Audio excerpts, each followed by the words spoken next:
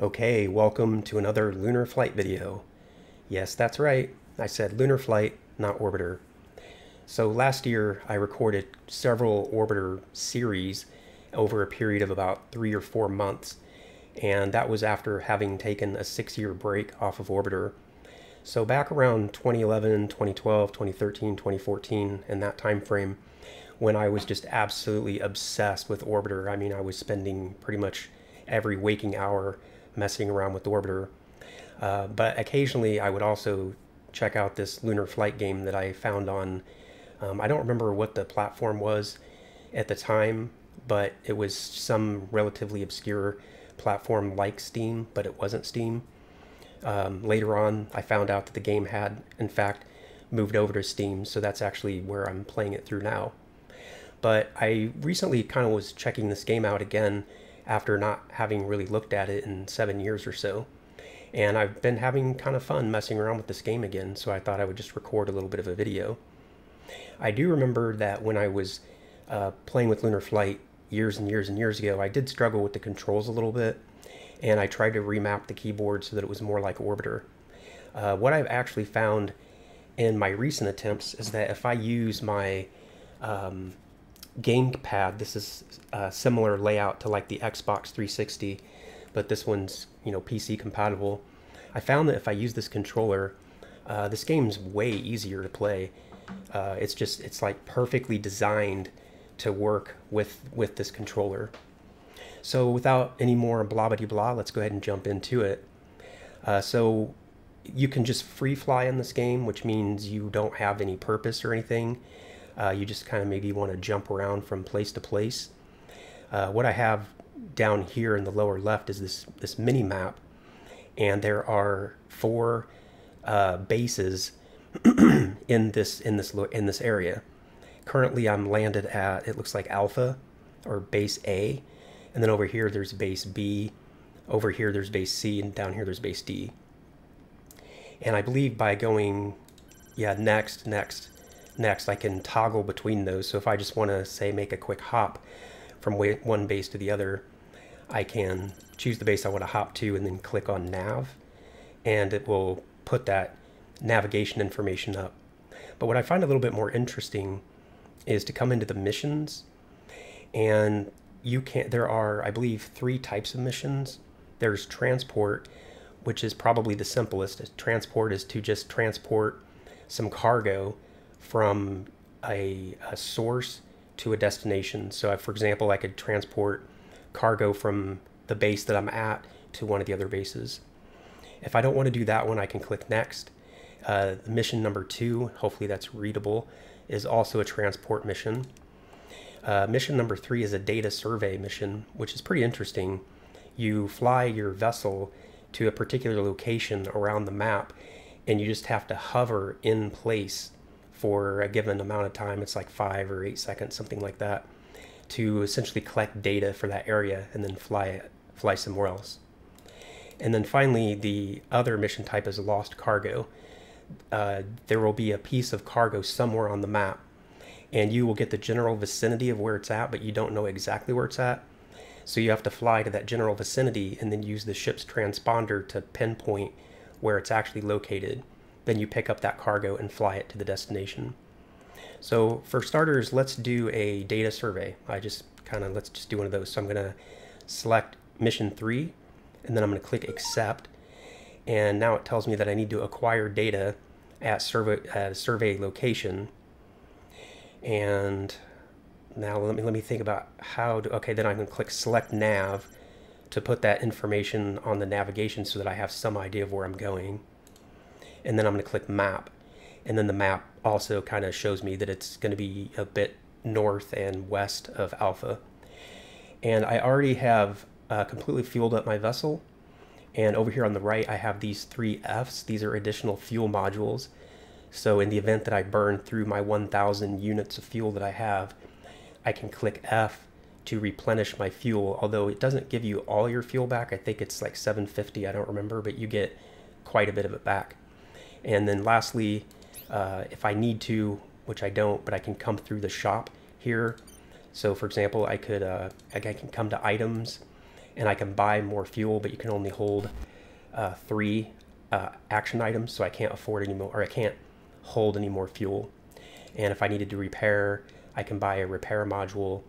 And then if I want to top up the fuel that I have in my vessel, which I'm already at 100%, I could just click here to go refuel. So with all that said, let's just go ahead and fly. To take off, I just press and hold the right trigger, I believe this one's called. I don't know the names of all these buttons, but it's this one here. And I'll try to maybe describe the controls as I go. And I don't quite know which way I'm facing. It's a little hard to see on this map. I think I'm currently facing south, so I think I need to hover up and do a 180. So I'm going to press this button here to hover up, and then use these bumper stops to do a in-place yaw type of maneuver. So that's what we'll do. We'll press this one to hover up. I must have hit something here. I think if you hit select, which I must have hit by mistake, it locks the engine. Yeah, so I must have hit select by mistake.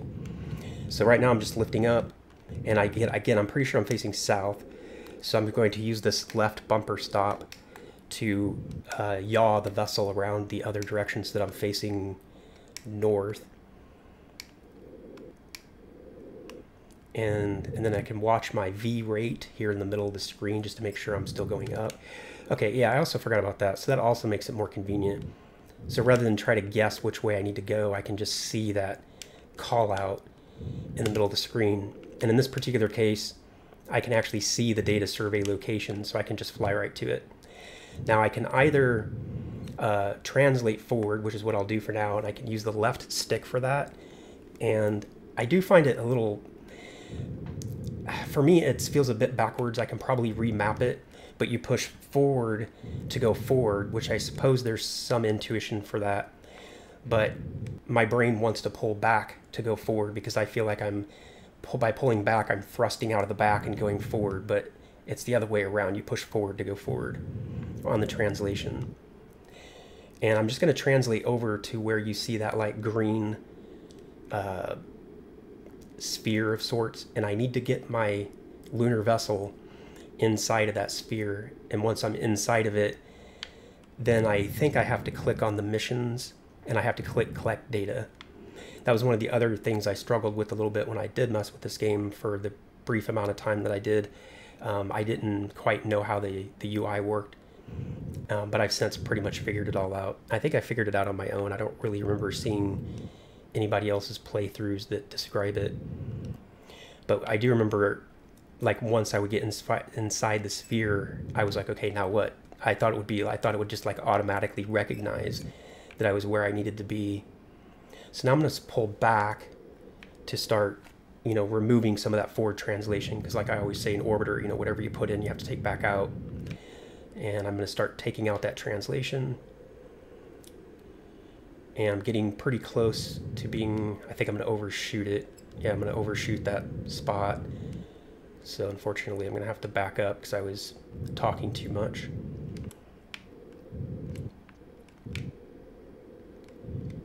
And I could see my velocity just above the map area, so that helps me know what's going on. And then I'm also watching my V rate.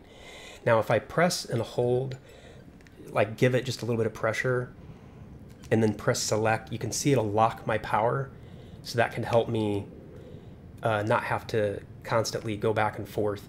But I do have to watch my V rate now, because now you can see I'm hovering. This is a lot easier when I'm not talking.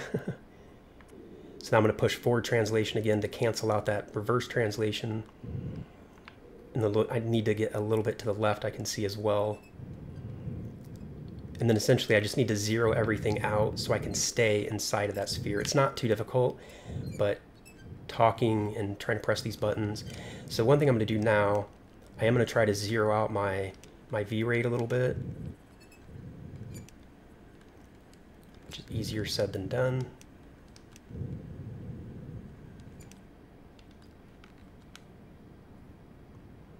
So I should be pretty well inside that sphere, but I'm sinking. Okay.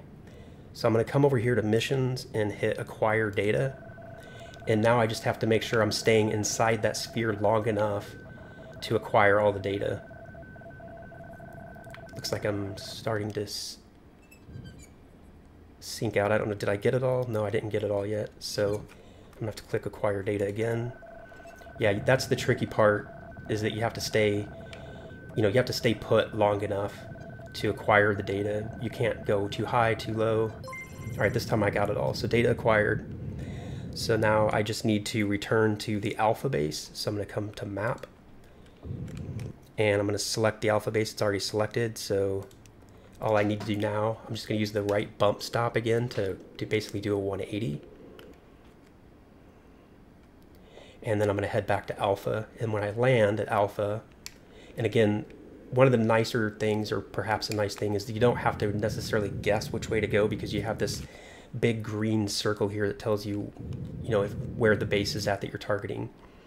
Now I can also rotate the vessel forward like this to kind of point the engines behind me and give it a little bit of thrust.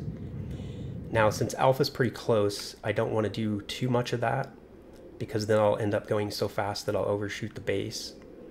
And just like in orbiter, we have a velocity vector.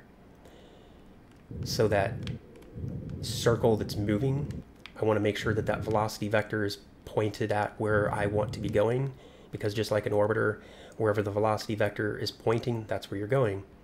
So right now, for example, I'm heading into the side of a mountain. So I want to make sure that that velocity vector is high up enough above the horizon so that I know that I am, going, I'm going to clear the side of the cliffs, basically. There are external views, but I do really, really, really super duper crazy appreciate that you can fly everything in this game without ever using an external view.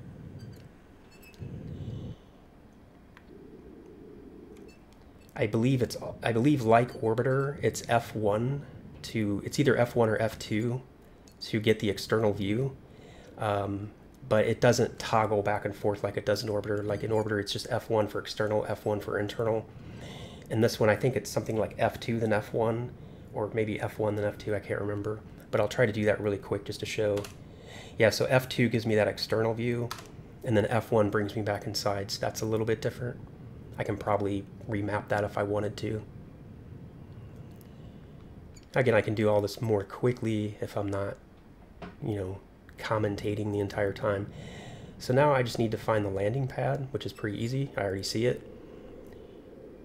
And I'm going to take out some of that forward translation just to make sure. You can land so that all four of your landing pegs land up with those four dots, but I find that you don't have to do that. It's maybe a bit more elegant to do it that way, but you don't have to. So in fact, I'll try to purposely land off of them just to demonstrate. Let me just translate a bit. Well, so I'm technically within all those. But if I lifted up and rotated a little bit and landed, it wouldn't matter if all four of my dots were touching inside of those. So now I can go to missions and I can upload the data. And once that data is uploaded, I will have the mission is complete. So I don't want to save that. And when you complete a mission, you get money, essentially. And you get some experience as well. Money can be spent to fix any damage. So if you accidentally rub the legs on the ground, you can do damage to the vessel. As long as you don't do that too aggressively, you won't destroy the vessel. But if you, in that event, you could come in here and you could click repair, and it would cost some of your money to repair. But you can see in my case, I have 100% integrity. But I did use some fuel. I didn't use any of my canisters, so I have all those still. But for now, I'll just hit refuel, and it will top me back up. And then that's basically it. Now I can go in and choose another mission. I will say also, once you have completed a certain number of missions and you have a certain amount of experience and a certain amount of money, you can come into the shop and you can upgrade your vessel, which I've done because I've spent a bit of time playing this game lately. But for example, you can get increased fuel efficiency, which I think I've already gone to level 3 on that. You can have increased RCS. it looks like I have room to buy one more level of increased RCS. You can also get better stabilization so that when you're yawing the vessel or you're pitching the vessel, it will kind of has like a dampener built in so that it won't keep you spinning and spinning and spinning. When you first play the game, there's no such thing, and you don't have any of that dampening built in. So, you know, once you start rolling and pitching and yawing, it can get a bit disorienting. So it can help to have some of those stabilizers. What else do we have? We can also have additional thrust, and there are different items that you can bring with you as well. All right, so that was about 15 minutes. I am interested in doing a couple more of these missions, but I will go ahead and record those as separate videos. If you liked this look at lunar flight, please leave a comment down below, and I will see you in the next video.